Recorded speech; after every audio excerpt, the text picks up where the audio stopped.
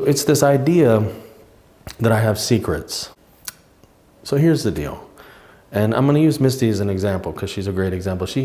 One of the, the lovely and wonderful things about her was she had this sense of honesty where she would just say what she thought and felt openly.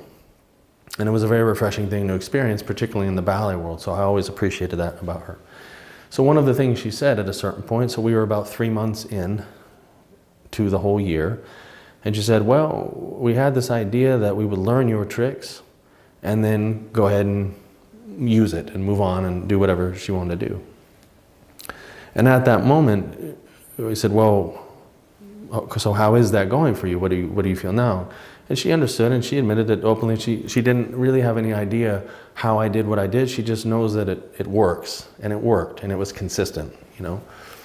And keep in mind, she had tried everything in the world up to that point except me, and then she tried that. So, and even after a year, I think it probably got even more mysterious over the year because I got more into the details and nuance of her performing and stuff.